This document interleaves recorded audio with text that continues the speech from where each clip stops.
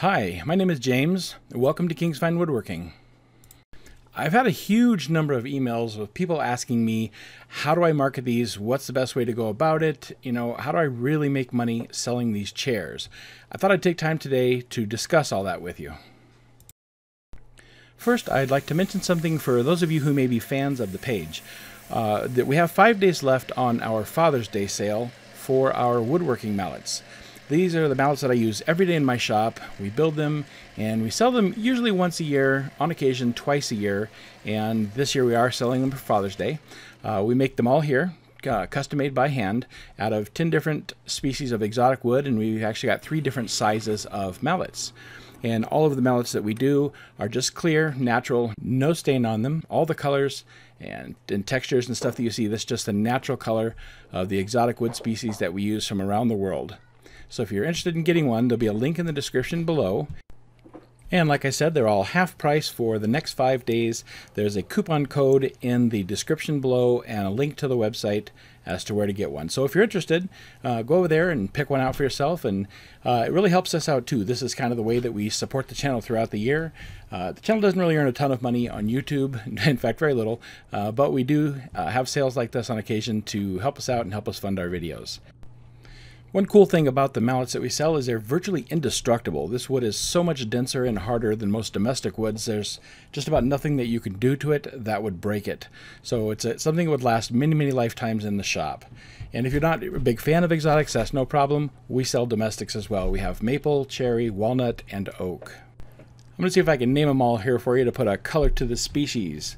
First one is Red Heart, then Osage Orange below, then Lignum Vitae, then Purple Heart, then Cocobolo, Wenge, Leopardwood, Paduke, Bocote up top, and East Indian Rosewood on the lower right. That way if you're looking there, you'll know what to get. We'll do it again here. Red Heart, Osage, Lignum, Purple Heart, Cocobolo, Wenge, Leopardwood, Paduke, Bocote, and Rosewood. Domestics here, Maple, Walnut, Cherry, and Oak. And you can have any mallet in any combination of head and handle. These here, of course, are the same head and same handle, but you can put them in any order that you like. All of the ones pictured here are our full-size hammers. They're about 15 inches tall, and the head is almost 6 inches long. We also sell a mid-size. It looks almost exactly the same. It's just a smaller version. And we have a micro-size, something quite a bit smaller, which is just really fun to play with. And all the exotics that we have are available in every size. Alright, so let's jump back into what you came here for, and let's talk about marketing and selling these chairs.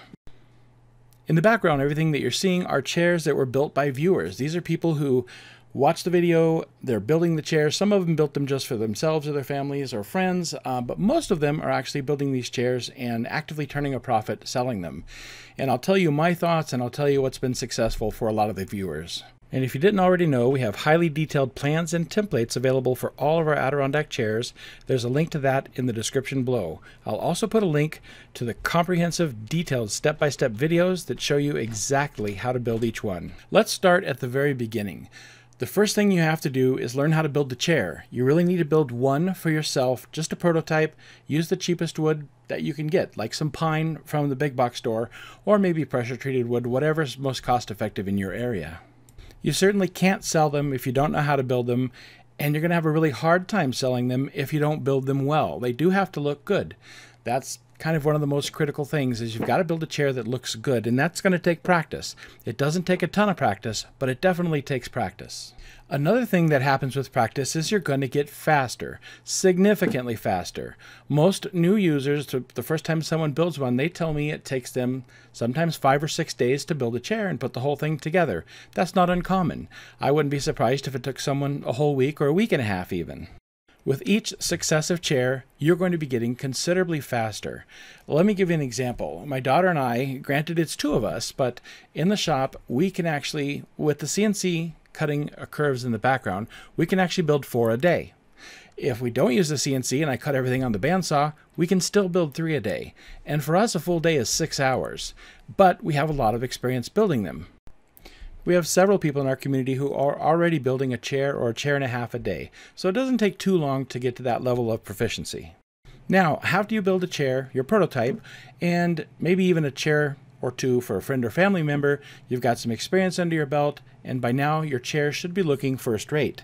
The next thing you need to do is build the very best chair that you can, the one that you want to sell the most of.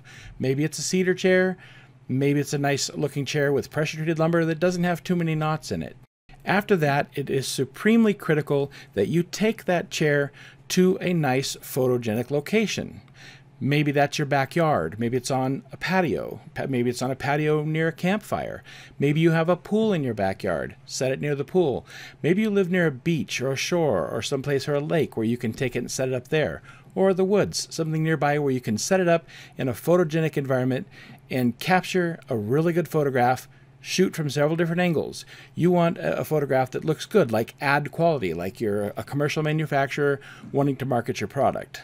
I can't tell you how important it is that your client sees these chairs in a really beautiful and usable location. When you send me pictures of your chairs in your shop with the clutter of your tools around, sawdust on the floor, I can still see, I can identify right away that you've done a beautiful job and the chair looks great. Your customer can't see that. Your customer has to see the chair in the final using environment. They have to see it in a pristine or a clean or a neat location, in a place where they might use it or where they might dream to use it. Maybe they don't have a pool, but it doesn't matter. They want to see your chair in a pretty setting. That makes a big, big difference. I sold these chairs and other pieces of furniture that we built for many years before I ever realized the importance of this. One day, we built a set of chairs for a client who had a $500,000 home. They had a beautiful 2-story deck, that wraparound porch, there was a swimming pool. The environment was great. They even had a little fireplace grill that was set up on their deck. The chairs were set up there, and I asked them if I could take a photograph of it in that setting because it just looked so good. Once I did that, I started showing that to other people. My sales volume doubled immediately. Everybody was just drawn to the picture. Most of the people I sold to didn't have homes that nice, but it made a big, big difference that they got to see these chairs in a really pretty setting. And after that, I realized the importance of it. And every time I built something, I always tried to get a good photograph of it in a pristine location. And I use the customers as often as I can. Every time I drop off a piece of furniture, I ask them, hey, can I take a shot of this? You know, right there, it looks so pretty setting up there. Everybody's happy to comply, and that really helps your sales. You develop a really good portfolio that way, and that's a way to show people your work. Okay, let's talk about the next hurdle to overcome when you're selling these. This hurdle is actually common to everybody that does woodworking. And that is that homemade or custom-built projects cost more money. They cost a lot more than someone who can go to IKEA and pick up a piece of furniture, and a whole lot more than somebody who can go over to Home Depot and buy a plastic Adirondack chair. So you're going to think in your mind that you have competition, that you have to overcome these things, but it's actually pretty simple. The people buying those products are not your clientele. Those aren't your customers. Those people don't want custom pieces. They don't want custom woodworking. They, for the most part, can't afford custom woodworking. I mean, and that's okay. Not everybody can. Custom woodworking, people who want it, that's just a small percentage of the population. I wouldn't worry about it because it's a big enough percentage that you can still make a really good living at it. But the thing is you have to be aware of who your clientele is and who they aren't. And you can't waste your time or your energy, or spend any money certainly, marketing towards people who don't want and can't afford your stuff. So if you're like me, when I first started woodworking, and I built myself a bookcase, and I've got, you know, $150 into the bookcase. This is back in the 80s, so maybe it's not so much money today, but it was a ton of money back then. And, you know, I wanted to start selling these things, and you could go to places like Oak Express and just other furniture stores, and you could buy a bookcase that was much bigger, much nicer, had more wood in it for far less than I could even pay for the wood for a smaller project. And I thought to myself, what's going to be impossible? Nobody could ever make money doing woodworking because things simply cost too much, and that's just not true. There are two aspects to the value of woodworking that you have that nothing else can offer. First, you can customize it. You can use whatever wood they want. stain it whatever color they want, and add custom things like put their name on it. All that's really relatively simple to do. So you can make something that's full custom. You can't walk into IKEA and get anything custom. Second is, and really it's simple, but it's just as important, maybe more important, is that you can offer a product that nobody else has. This chair, for example, we put hundreds of hours of research and design and development into this chair. This thing is 100% unique. There is nothing out there on the market that has compound curves on the back that sits this comfortably. We went through maybe a dozen prototypes. I had all sorts of people, basically every friend and neighbor and family member I had, sit in my various prototypes until we developed it just right. And the nice thing is when you have a good product, or you design or develop a product that looks good or have access to, nobody else has those. No, if somebody is fixated on your chair, they like your chair, they're going to buy it. It doesn't matter to them if it costs $500 and they can go over someplace else and get a chair for $150 or $200. If they want your chair, they're going to buy it. People who have money, if they want your chair, they're going to buy it. I have found this to be true time and time again. Now, your job is to find your market. That's the secret. You have to find your market for the product that you're selling. You're going to sell different types of products in your lifetime. Each one's going to have a slightly different market. All of them are going to be slightly upscale or very upscale markets. But the key is to find your market. Once you're in there, you'll know it, and you'll be able to keep working within your market. But you have to find it. Now, I don't care where you live. Somewhere within 50 miles of your home or your shop, there is a market for your products. It may not be the place you live in, because I know my neighbors can't afford the chairs and the things that I make, but I do know that within 20 minutes in 2 different directions, there are at least 3 different suburbs where the homes are 3 times the value of what I'm living in right now, and all of them can afford the stuff that I make. So how do I break into those markets? Well, I try everything. If I'm serious about selling, I'm serious about making money, and I paid my way through college doing this, so I learned a lot, but I try everything all at once. I use Facebook Marketplace. I take these pictures, the best pictures that I have of chairs that I make, I put an ad on Facebook Marketplace selling these things. Rich people use Facebook too. I do the same thing on Craigslist. I put an ad, put these on Craigslist. I put an ad on Etsy. I sell them through Etsy, but for local pickup only. I even had an ad on eBay for local pickup only. There are 2 different flea markets within about a half an hour of my home. One's a little more upscale than the other, but I've gone to both flea markets and I've displayed my product and I've sold things through both flea markets. There's a home and garden show that comes to town. I've displayed things there and sold it. And now we get into things that are even better than the stuff I've mentioned so far. I have a cousin who builds decks, porches and patios and decks for a living. And obviously he sells these to customers who have more money, because putting on a big patio on the back of your home, a big deck, a big wooden deck, it's not cheap. I gave him a handful of pictures and a small photo album of some of the chairs, patio tables, and benches, things like that I've made, and I asked him to show them to his customers. He told me about half to a third of all of his customers ask him, hey, where do I get deck furniture? Where do I get patio furniture? He shows them these things. About every 3rd or 4th client likes it, and they buy one. And I'll tell you what, once you get into a neighborhood like that, a nicer neighborhood where one person buys a couple of your chairs, all of their neighbors tend to see that. And all of their neighbors are in the same economic class as them. And once you're in, obviously, you gotta do the very best job that you can, make your work beautiful, and once their neighbors see the beautiful work that you do, they'll be calling you. They'll want one too. It's not uncommon for me to get into a new neighborhood, sell a pair of chairs to somebody, and then wind up selling another 100 over the course of the next year to year and a half to all of their neighbors, and so on. When I was younger, I used to take Taekwondo, and one of my friends who is in that is a real estate agent today, and he sells nice homes, and I've asked him to do the same thing. When he's in a nicer neighborhood, a nicer home, a lot of these have big, nice outdoor areas for people to sit and barbecue, enjoy the outdoors, and he has one of my little portfolios too. It's just a 4x6 photo album with about a dozen of the pictures of the stuff that I make. My chairs are, of course, the most prominent, but also patio table, a planter box, a picnic table, things like that. And he shows it to him. He says, hey, if you ever need any patio furniture, some outdoor chairs, a friend of mine makes these.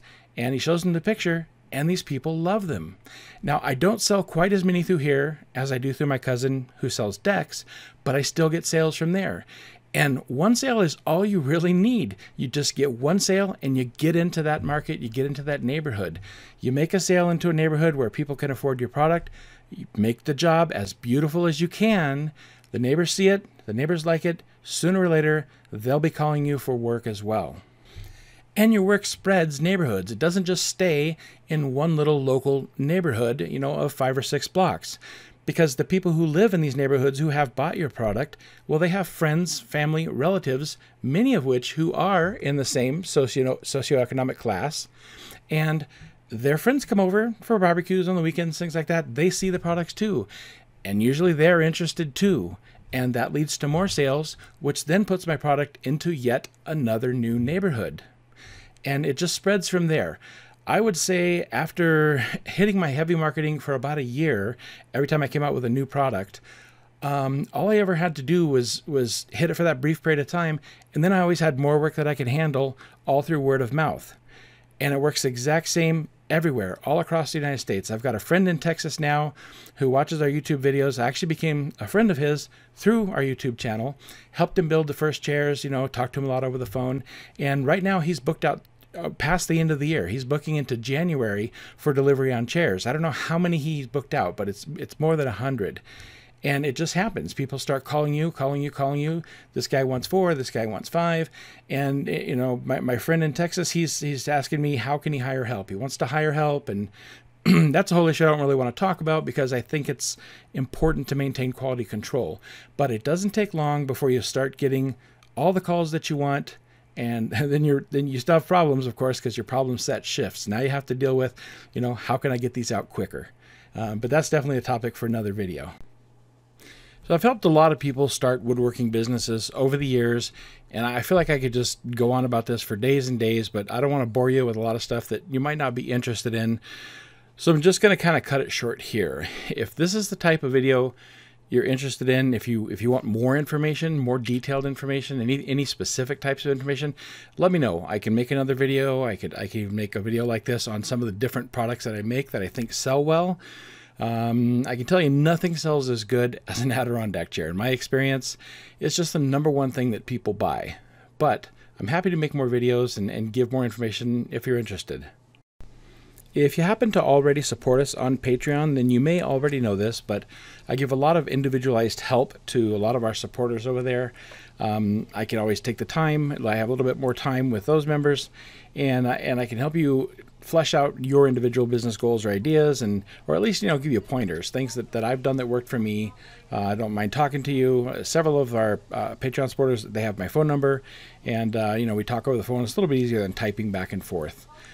But short of that, if you're interested in more data, more information on things like this, just let me know. Leave a message or comment down below, or shoot me an email. And if you're interested in supporting us on Patreon, there's a link to my Patreon page in the description below the video. So to quickly rehash what we've talked about, and the points I've talked about are really just kind of the broad strokes of the elements that are needed to be successful in this. Step 1 is to have a successful product. And through my entire woodworking career of 35 years, nothing has ever sold better for us than outdoor furniture. And the Adirondack chair was the pinnacle of all of those things. So start with a product that is successful. Step 2 is get some experience building that product. You can't just get a set of plans and start selling your very first chair. You got to build one for yourself, see what it's like, and build a second one for a friend or a family member. By the time you hit your second or maybe your third one, you're going to have a lot more experience and your product is going to look really good. Step 3 is to take the best chair that you've made and put it in a really photogenic setting. It's got to be in a beautiful place where a chair like this might be used. Step 4 is to use those photographs that you've taken and put it up for sale or offering in all of the different online marketplaces and venues that you have at your disposal. Think Facebook Marketplace, Craigslist, Etsy, flea markets, craft shows, home and garden shows, fairs, and so on. And step 5 is to link up with people who can help you.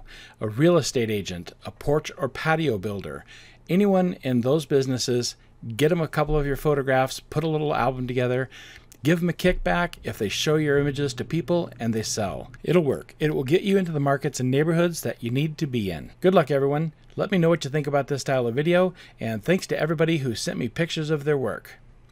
Thanks for watching.